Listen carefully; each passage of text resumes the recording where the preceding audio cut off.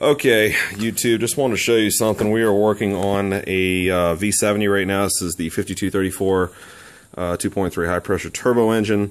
Had the head off due to a nice burnt exhaust valve, but something I wanted to show everybody. These engines are very picky about being aligned properly. If you've got the older 850s, you know that's a pain when you get up underneath the dampener, try to align the pulley with the two hash marks that are on the inner side that you can barely see.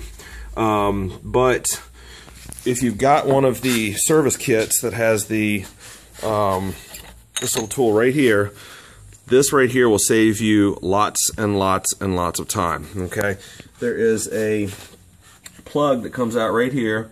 I recommend using an impact. Just slide I think it's an 8mm hex in there. Sorry about the shadow. Try to get out of the way. There we go. Okay, you're going to turn the crank counterclockwise, and what's going to happen is, Dale, can you grab the light real quick? This slides in, and what's going to happen is it's going to start riding on something. I'm not 100% sure. I'm a Suzuki person, not a Volvo person 100%. But then it'll get to a point and it'll just lock into place. Okay.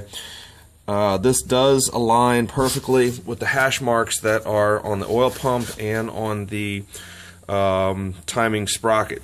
And as you can see on number one, it's not to top dead center perfectly, but this is normal for these engines. Okay, this is how they design them from the factory.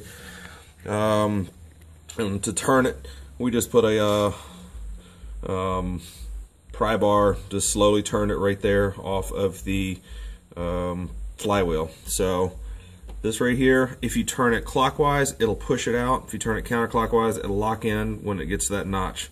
So I hope this helps everybody. We'll try to post up some more videos on using the tools to get it lined up, because this is a variable valve timing engine, so I'm sure everybody likes to see that. Alright, have a good one.